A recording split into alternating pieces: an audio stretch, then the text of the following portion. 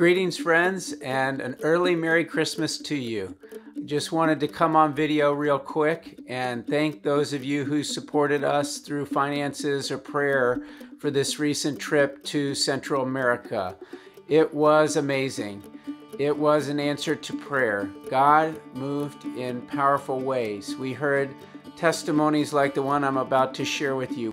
While we were there, they told us there's a city that had an estimation of about 20 to 30% of the population who were believers before they did the 40 days of love.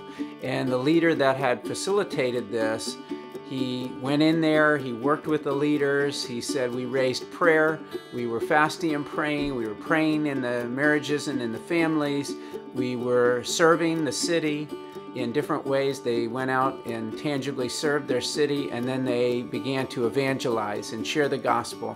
And he said through the 40 days of love, as people came to the Lord, and then he continued to work with them even now, a year after the 40 days of love, he says that there's been a transformation that has taken place, and that they're now at a point that they went from 20 to 30% of the population to 60 to 70% of the population that are now have given their lives to the Lord, attending local churches, and are involved in what God is doing in the city. So I just want to give praise and thanks to God. I can take zero credit for that. God did it. It's amazing what He's doing. On this particular trip, we saw God beginning to spread the discipleship training that we offer through Panama, through Costa Rica. We were in these 4 different cities. God identified people that we have now launched a leadership network. And as we prayed about it, I felt led that we would launch this leadership network for all of Latin America.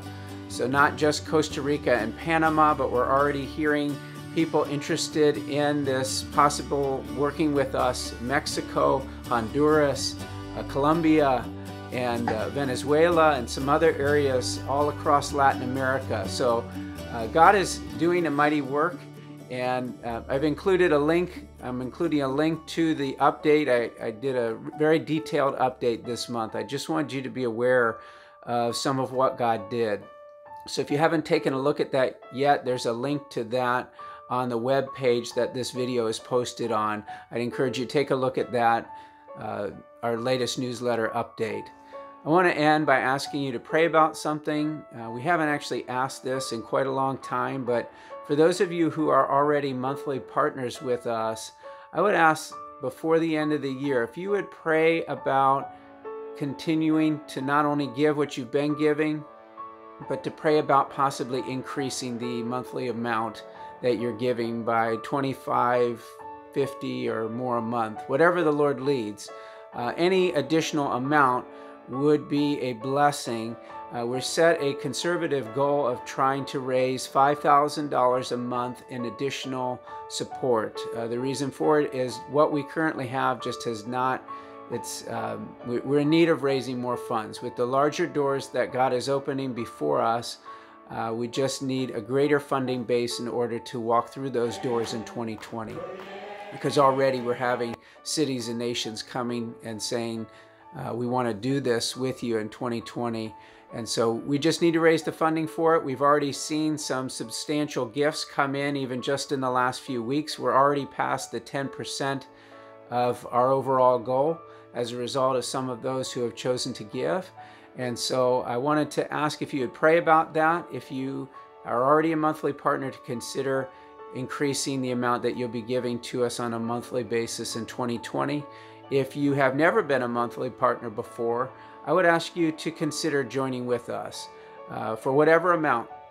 Any amount would be a blessing and will help us towards getting that financial base in place that we are going to be able to be in a solid footing to move into these new open doors that we have coming up in places all over the world. So we're so grateful for your partnership, for any prayers you may have prayed for us, and ask that you would pray about this. Ask the Lord if He would have you partner with us at a different level for 2020.